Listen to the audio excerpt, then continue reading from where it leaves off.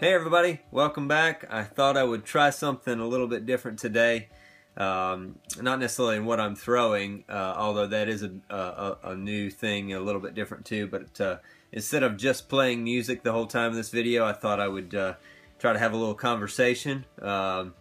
Maybe do a little explanation about what I'm doing, but also just have a little conversation to go along with the video. And so we'll just give this a shot and see how it goes. And if it comes out well enough, you'll be hearing this, and if it doesn't, you'll never know any difference. So anyways, hopefully if this does make it, that'll make you smile. So I'm going to be making some, you might have seen a post I did. I started working on some lidded jars, and so this is a 2 1/4 pounds here. I'm going to make a lidded jar here, or at least the bottom of it, and we'll get started and see how things shape up here. So I've already made several of these, and here in the last few minutes, just playing around with some new styles, some new shapes. I'll tell you, one of my big inspirations for doing jars. My wife can tell you that I have a good friendship with Daniel Johnston. And I have, I'd say, an attraction to his work. I really am impressed by what he does. I've known him since high school. He was a year ahead of me in high school, and I'd say his work is really impressive to me. It inspires me. I don't necessarily aspire to copy anybody's work, but I like to take inspiration from things that I like because it gets my creative juices flowing. If I can make something myself that I've seen at least pieces of it elsewhere, it definitely inspires me and gets my creative juices flowing. So if I'm going to try to make something different, you know, I definitely want to. I like to make things my own, which I think is going to happen no matter what. No matter what I'm doing, because the way I perceive a shape and the way somebody else perceives a shape is always going to be different. But I definitely take inspiration from other people's work that I've seen. Starting out in pottery years ago, it had this say in the first place that I ever worked was that it's all been done before. If you think you have a new idea in pottery, or probably in artwork in general, it's not really new. It might be new right now. It might seem new, but somebody's tried it before in the history of the world. Somebody has tried it before, so nothing's really new. I even thought some of my tall, skinny bottles, I thought, well, no, not that this is brand new, but I've never really seen anybody make these before. And I was at Joseph Sand's place probably a year after I started making those, and I saw these really old looking tall bottles, and I said, where do these come from? And he said, oh, those are old, I think they said they were German water bottles, and they were ceramic tall skinny bottles with a little handle, and I said, oh my goodness, that looks a lot like what I'm making. So kind of funny. But I guess the first thing I want to mention about what I'm making here is I don't start out by pulling a ton of this clay out of, especially the top, because I'm going to try to make this really fat and round. And one of the things I'm going to try to do from this point on is not really add any more water. As I'm throwing, I'm going to try to pretty much throw without adding any water, which really kind of goes against the grain of the idea of most people making pottery. You think you got to have water, which you do have to have some, especially for the beginning part.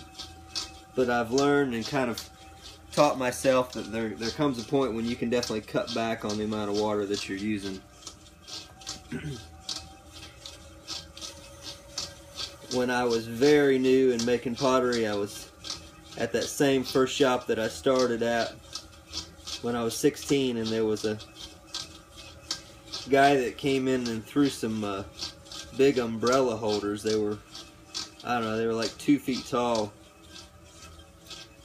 And after he pulled the cylinder, he threw, on the outside was completely dry. excuse me, he added some water to the inside. But at that point in my throwing ability, I thought there is no way you can throw with it being dry. You got to have water, otherwise your hands stick. His name was Jerry Beaumont, and you know, I was 16 at the time, and I never really, you know, he didn't stay working there. He just stopped by and made some of those pieces, and then I'd thought about him several times since I've gotten more advanced in my work, and I started throwing dry on a lot of pieces that I would throw, kind of like this, and I would think back about that time watching him make those, and I thought I'd always like to get in touch with him and let him know that that's what I do now. And I just happened a few months ago to run across him, and I got a chance to tell him who I was, and he remembered me and got a chance to tell him that story. So that was really cool on my part, just getting a chance to tell him that story and kind of tell him about the advance in my skill and my throwing and what I've learned just from watching him all those years ago, and realizing eventually that it was possible, and what benefit it would have in my work and my throwing. So you can see I've taken that clay that was, you know, only a few inches wide here, and made it very wide here at the top portion of that. Just from pushing out from the inside and gradually pushing out and shaping that. And a lot of times I do that going down like this instead of up, because you're working with gravity. Puts less strain on the bottom. And make my top here, and I'll measure this later, and I'll throw all my lids at the same time here for these different jars that I've made. I'll add a couple lines in this top rim here to add some character and a little place for the glaze to break as well. I don't know what kind of glaze I put on this.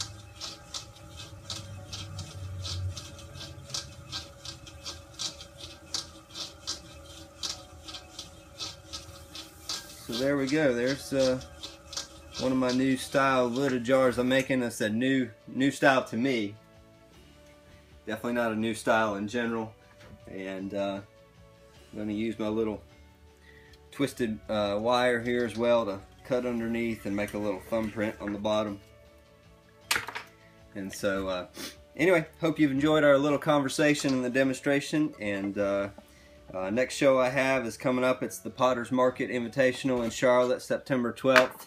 So if you happen to be in the area, come see me and all the other potters there. And if I haven't met you before, we'll get a chance to meet and check out some of my new work. So we'll see you then. Thanks for watching. And if you don't mind, if you're seeing this on Facebook, share it, like it, and if you're seeing it on YouTube, you're welcome to share it and like it as well there. That helps get the word out and spread the word and help me in the evolution of my career and my work here. So anyway, y'all have a great day. Thanks. Bye.